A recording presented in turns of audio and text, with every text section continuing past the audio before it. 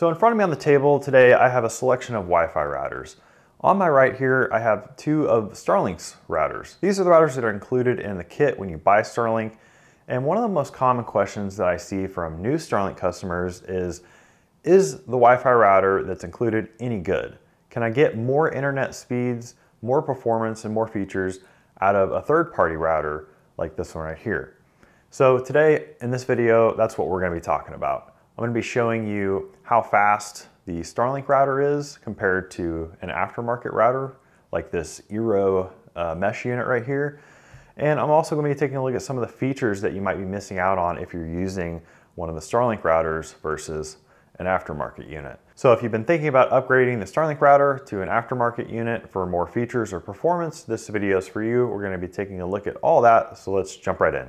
So I think people have two main concerns when it comes to Starlink router versus a third-party router. That's speed and features. Now, right off the top of the video, I can say to you that third-party routers, aftermarket stuff like this Eero and this Peplink router definitely have way more features for networking, parental controls, device controls, etc.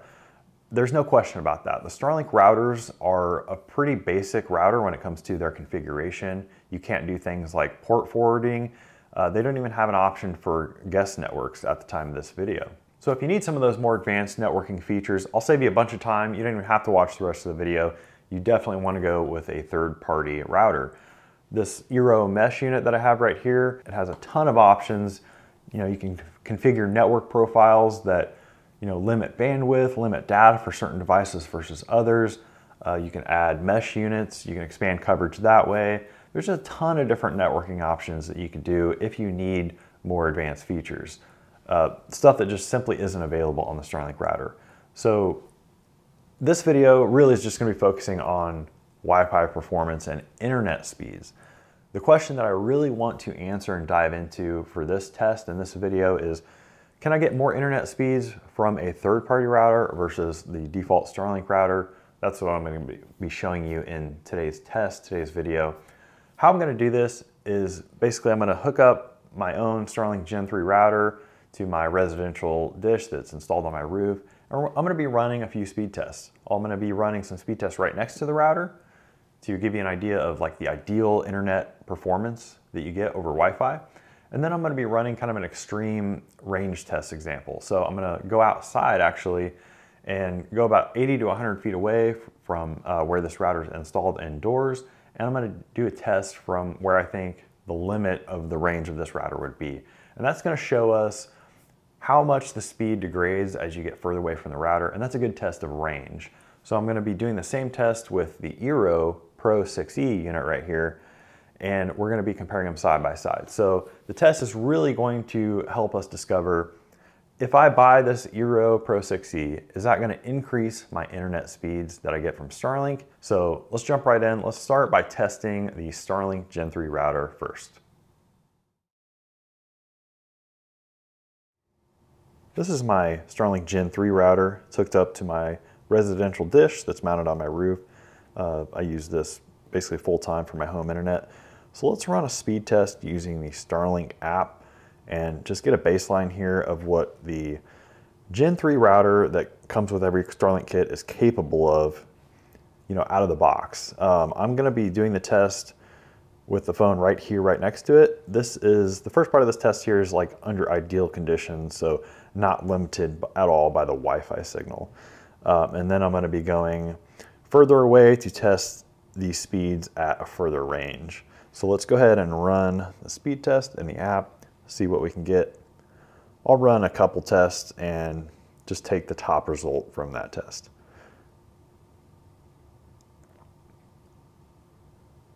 So it looks like we are at about 156 megabits per second down, and we'll just wait on the upload here. Latency, we have 26 milliseconds. And finally, the upload is in 6.3 megabits per second up. I'll run that a couple more times just to make sure that I'm not getting a fluke or anything. Really, at this time of day, we're not in peak hours. It's about 9 o'clock in the morning. So we're not running into peak hour congestion or anything.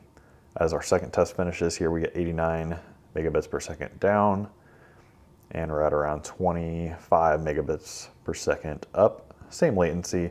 Let's run that one more time and see what we get here. So kind of similar to the first test there.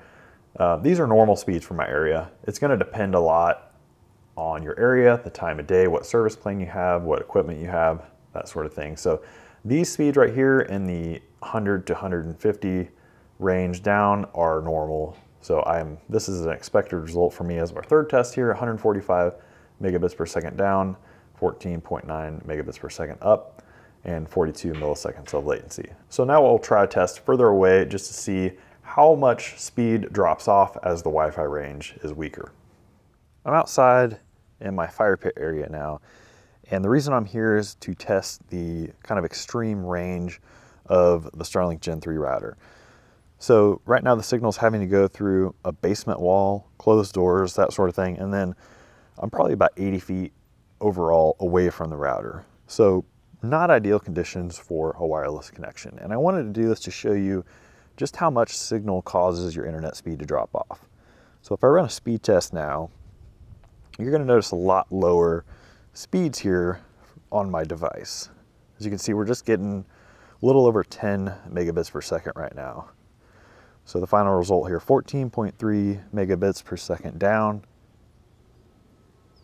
56 milliseconds latency, so a little bit higher latency as well, and then 13.2 megabits per second on the upload. And I wanted to test out here because a lot of you have security cameras and you're using devices outside of your home. So overall range at distances like this is important, even though you could, extend range with an outdoor Wi-Fi repeater or mesh or whatever. But I think a lot of you are interested to know, can I improve my range by getting a different router? And so that's really what I'm looking at. So not ideal conditions that I'm testing in right now or my network setup, but I wanted to test the far range abilities of the Gen 3 router and the Eero router. So now let's hook up our Eero Pro 6E router. To do that, you're going to need to go to your Starlink Gen 3 router. On the back, there's a cover that you take off, and that exposes two Ethernet ports. You're going to take your Ethernet cable. Usually these come with the third-party router that you buy, and you plug it into either one of those two ports, doesn't matter. And then from there, you just plug this into your third-party router. On the Eero, we have two ports on the back here. We have one that's rated for 2.5 gigabits per second, and then one is 1 gigabit per second. So we're going to choose the 2.5. Doesn't really matter though. And then there's a power cord as well, so I'm going to plug that in. And then while that's booting up on the Eero side, what you have to do on the Starlink side is put the Gen 3 router into bypass mode. So just a little explanation here about bypass mode. The Starlink router is the power supply basically for the dish itself. So you can't just completely remove the Starlink Gen 3 router from the system. That's why we have to hook it up in this configuration here, because the dish is still going to be connected to the Starlink Gen 3 router, and it's going to continue to send power to it over this cable. What we're doing here with bypass mode is basically disabling the Wi-Fi radios and all the other routing and networking functions of the Starlink Gen 3 router so that our Eero can take over and do everything. To turn on bypass mode, you just go into the Starlink app and you will go to settings, go to your router settings, and then go down to the bottom here where it says bypass mode. And it's going to give you a little warning here explaining about what bypass mode is, but you can slide to turn on bypass mode. It's going to ask you once again, are you sure? And then once you have that turned on, your Wi-Fi network that you were connected to with Starlink is going to disappear. So I'm just going to actually exit out of the app altogether, because now the Starlink app no longer controls any of the routing functions. You no longer have any routing options now that you're in bypass mode. All it's doing is passing internet through this Ethernet port to our Eero. So now I have to manage all my Wi-Fi settings through the Eero app. And I've already done that. I've preset everything up. I've created just a basic Wi-Fi network with all the default settings in the Eero app. So now I'm ready to do a speed test once this finishes booting up. We're now connected to the Eero Pro 6E Wi-Fi network that I created. And I wanted to show you something pretty important. So you can actually still use the Starlink app even though you're using a third-party router and your Starlink router is in bypass mode. But what you'll notice is that there's no longer a router showing up here. And that's because we don't have a router to manage because we've got it in bypass mode. And you can also see that under the network here, that is showing network unavailable. Again, because the network management has been disabled on the Starlink router, we have to do everything through the Eero app if we're using a third-party router. But we can still use all of the Starlink dish settings. So if we go here in the settings, you can see I still have things like snow melt, sleep schedule, reset obstruction maps. You can see my obstruction tool is still working fine. So I wanted to point that out because that's another common question that I get is, will I have to use the Eero app? How do I manage my Starlink? How do I use the app if I'm using a third-party router? Well, there's your answer. You can still use the Starlink app. And that includes a speed test as well. So that's what I'm going to do right now. We're going to go ahead and run a few speed tests, just like we did with the Starlink router, just to see if there's any major difference.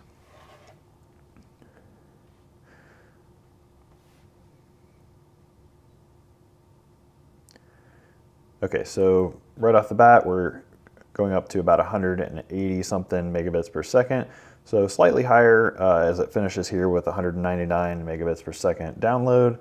And it looks like we're at around 10 or 11 upload right now with 23 milliseconds latency. If you remember, our best test from the Gen 3 router was around 145 or so megabits per second.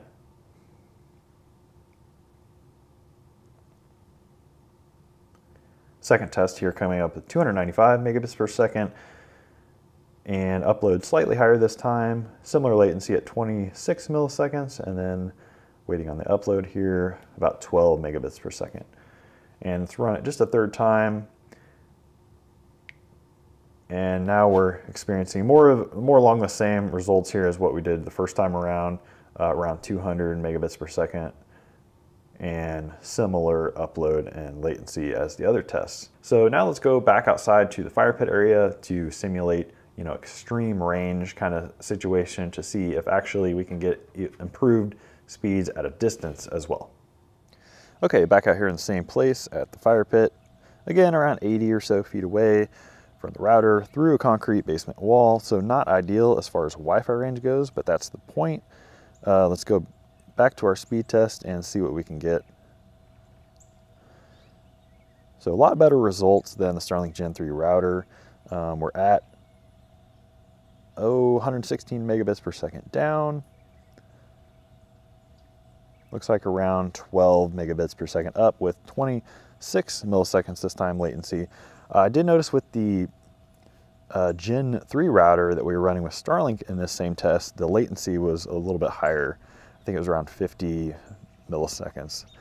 So obviously, as I'm running a second speed test here, just to make sure it's not a fluke, 67 megabits per second down and around 13 megabits per second uploads. So I think it's pretty clear that we're seeing that the Eero Pro 6E has definitely a little bit higher range potential, definitely more performance at a further away range, which is an important consideration if you've got a larger area that you're trying to cover with a single router. So let's talk through those results a little bit. So with the Gen 3 router, I think they made some massive improvements with this over the outgoing Generation 2 router. I actually got this Eero system back when I still had my Gen 2 running. And the reason that I got this is because the previous routers from Starlink were so bad. They used Wi-Fi 5 technology and the range and the speed on them just wasn't great at all. So my summary here is that if you have an older Starlink router from Generation 1 or Generation 2 units, I think you definitely need to upgrade your router, whether it's a Starlink Gen 3 router or something like this Amazon Eero Pro 6E. The performance you get from newer routers, whether it's the Starlink one or the Eero, they have Wi-Fi 6 and above chipsets, and that's just much better in terms of range and Wi-Fi transfer speeds versus the older Wi-Fi 5 technology. So bottom line there is if you have an older router, I definitely recommend you upgrading to something, even if it's just the newest Starlink Gen 3 router, which is $199 right now. And you can use this router actually with older Starlink systems, so they made it backwards compatible.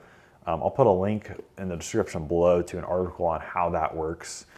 We wrote up a guide for that, so I'll put that in the link below. But if this is the router that you have right now, you have a Gen 3 router, upgrading, is it worth it? I think that we saw in the test that the internet speeds were a little bit faster with the Eero Pro 6E, but in my opinion, still well within the margin of error of just internet speed testing in general.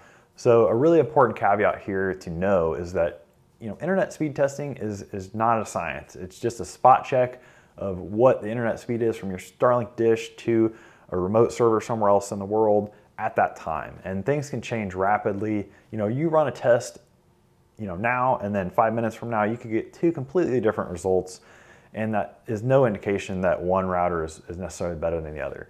But the one thing that I did note with the Eero, and what I will say, is that the range seems to be better on the Eero Pro 6E. You saw in my fire pit testing where I was a good distance away from this router, I got much better speeds at that distance than I did with the Starlink Gen 3 router. So I think for those of you with this Gen 3 router and you're just getting a brand new Starlink kit, I think if range is an important consideration for you, like if you have an outbuilding or detached garage, or you'd like to be outside like at a fire pit like I was, I think definitely consider upgrading to something with better range. The Gen 3 router is great as a starter unit. Starlink says it can cover up to about 3,200 square feet of space, so perfect as a single unit for most homes. But if you're after that increased performance, definitely look to upgrade to something third party. And like I had already mentioned in the beginning of the video, third party is your only real option if you need more of those advanced networking features, because the Starlink router simply doesn't have it. If you're interested in checking out the Amazon Eero Pro 6E, I'll put a link in the description below. This is just the one that I personally used with my Gen 2 system, so that's what I'm familiar with and that's what I can recommend. But honestly, there are a ton of good options out there if you're looking at third-party routers. Really anything with Wi-Fi 6 and above is what you're looking for. And if you're interested in a mesh system, I would recommend getting something with tri-band radios. The Starlink Gen 3 router, by the way, Wi-Fi 6, and it also has tri-band mesh radios as well. So pretty decent router, but if you're interested in more of those features and improved range and overall Wi-Fi performance, then definitely recommend a third-party router such as this Eero. If you have any questions about using a third-party router with Starlink, or you need specific recommendations on what router would be good for your situation, let me know in the comments below. I'd love to help you out. As always, thanks for watching. I appreciate you guys supporting the channel. We'll see you in the next video.